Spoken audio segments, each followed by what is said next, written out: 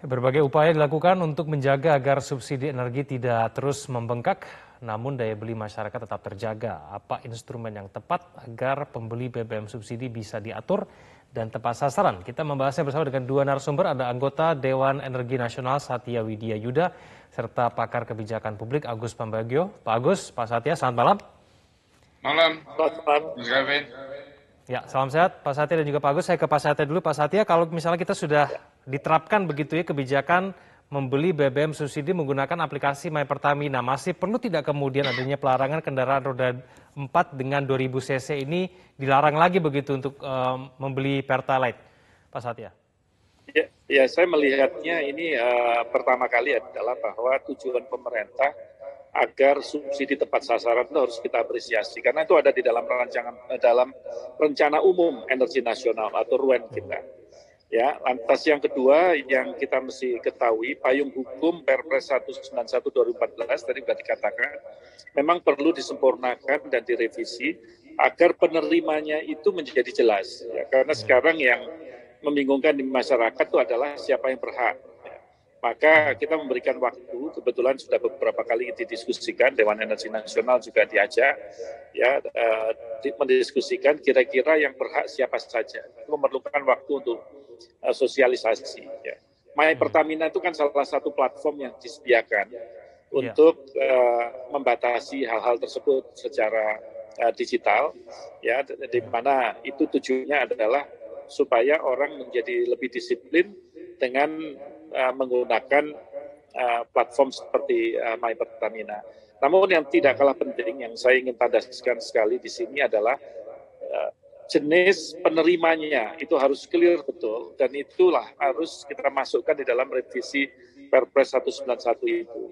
Maka langkahnya adalah satu, penggunaan data. Ya, data ini kita harus akurat ya karena data bisa kita gunakan pada berbagai macam pendekatan karena pada waktu kita menentukan penerima BLT listrik saja yang 450 VA dan 900 VA yang terseleksi itu juga menggunakan data.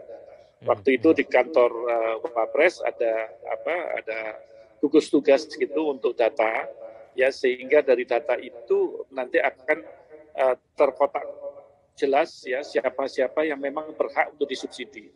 Memang ini tidak mudah, tapi itu sebagai suatu cara kita untuk mengklasifikasikan masyarakat mana yang memang dikategorikan sebagai masyarakat yang tidak mampu, yang memang patut atau eligible gitu ya. Mereka mendapatkan subsidi. Nah, adapun perkembangannya, misalkan dia membatasi dari besaran CC mobil dan lain sebagainya, itu merupakan derivatif daripada lampiran Perpres 191/2014. Itu yang perlu nanti dari waktu ke waktu kita akan sempurnakan berdasarkan daripada data yang kita miliki. Jadi data kunci sekali dalam hal ini. Oke, Pak Agus, menurut Anda apakah kemudian kebijakan membeli BBM subsidi menggunakan aplikasi My Pertamina lalu kemudian rencana untuk memberikan larangan terhadap CC besar begitu membeli BBM subsidi itu sudah efektif bisa mengurangi beban APBN kita? Bagus. Begini, sebetulnya kan jenisnya spesifikasinya belum ditentukan, baru akan ditentukan pada rapat kabinet minggu ini. Kalau saya tidak salah kemarin membahas ini dengan kawan-kawan. Nah, sekarang tepat atau tidak, sebetulnya gini, ada persoalan mendasar yang sudah diatur, tetapi tidak dilaksanakan penegakan hukumnya, yaitu BBM bersubsidi tidak boleh digunakan oleh kendaraan perkebunan dan kendaraan tambang. Nah, ini tidak sampai hari ini tidak dibahas karena di sana menyedotnya banyak sekali. Nah, berapa persen angka itu saya belum dapat kepastiannya. Sekali lagi, Pak Satya tadi katakan data kan menjadi penting sekali. Kita mendaftarkan di My Pertamina itu kan hanya mendaftarkan.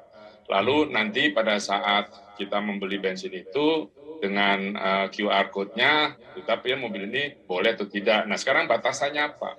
Kalau batasannya kendaraan 2000 ke atas, akan ada perubahan segmen di masyarakat bahwa orang akan beli kendaraan di bawah 2000 tetapi yang turbo.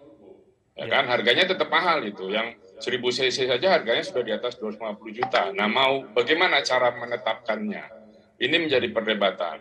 Menurut saya yang penting adalah tadi yang sudah dilarang itu ditegakkan dulu. Tidak boleh membeli BBM bersubsidi. Kemudian juga angkutan umum harus bersubsidi. Lalu bagaimana dengan perahu pelayaran rakyat, perahu angkutan barang dan sebagainya, atau kapal? Itu kan juga harus dibahas ya, supaya beban ini tidak menjadi semakin besar subsidinya.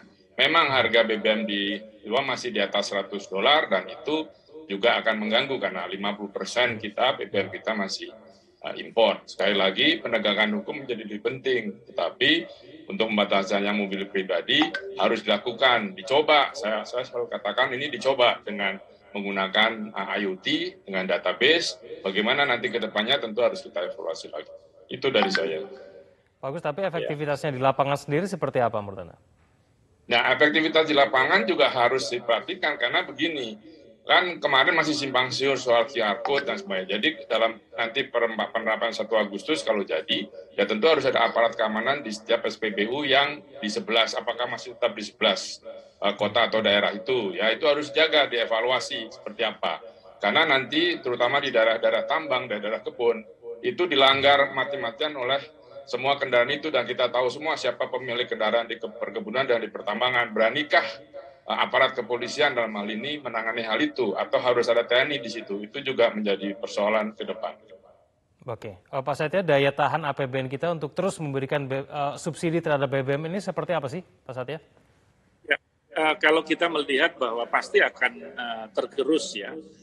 Kalau kita berbicara daya tahan, terutama terhadap dampak daripada perang Ukraina dan Rusia, ya tidak tertahannya harga minyak dunia yang berfluktuatif tetapi pada posisi yang tinggi. Ya, lantas seperti kita ketahui bahwa kita adalah sebagai importir daripada minyak.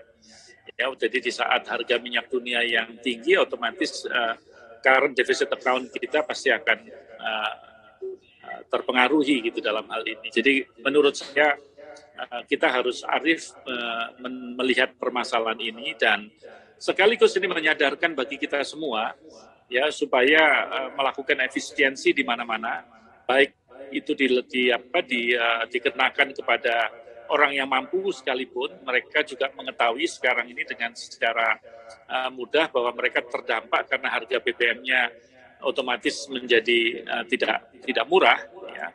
Lantas bagi masyarakat yang mungkin mendapatkan subsidi kalau nanti sudah betul-betul sudah bisa kita perjelas mengenai siapa data penerimanya, mereka juga menyadari bahwa di situ ada uang subsidi daripada negara yang diberikan kepada masyarakat yang kita kategorikan layak untuk disubsidi. Nah, kesadaran semacam ini perlu ditumbuhkan karena itu akan mempengaruhi behavior atau pola daripada masyarakat di dalam menggunakan jasa kendaraan, di dalam bagaimana mereka mengkonsumsi daripada bahan bakar minyak. Jadi ada satu faktor atau momentum yang harusnya kita bisa manfaatkan untuk mengetahui secara baik ya bahwa gejolak dunia itu akan berpengaruh terhadap APBN kita gitu. Jadi ini merupakan satu pola pendidikan yang saya pikir perlu disosialisasikan ya ke seluruh pelosok masyarakat sehingga mereka yang menikmati subsidi juga menghemat, mereka yang tidak menikmati subsidi pun juga akan melakukan efisiensi di sana sini. Jadi saya pikir hal tersebut perlu mendapatkan penekanan. Di samping tadi yang seperti Pak Agus tadi sampaikan ya bahwasanya law enforcement tidak kalah penting. Ya. Jadi jangan sampai BBM subsidi dipakai menjadi BBM industri. Ini kan sudah tidak boleh. Ya. Dan itu terjadi sudah beberapa waktu yang lalu. Nah, hal-hal yang demikian perlu ada kerjasama ya dari penegak hukum dan juga otoritas di daerah, jadi para kepala daerah turut mengawasi ya komoditas-komoditas ya, khususnya BBM yang memang sekarang ini Pak Satya, mohon maaf, waktu terbatas. Dikelompokkan gitu. Jadi saya pikir kita tunggu nanti law enforcement-nya yang akan dilakukan seperti apa supaya kemudian penyaluran BBM ini betul-betul tepat sasaran. Terima kasih Pak Satya, terima kasih Pak Agus telah bergabung bersama kami di Prime Time News. Selamat malam. Terima kasih.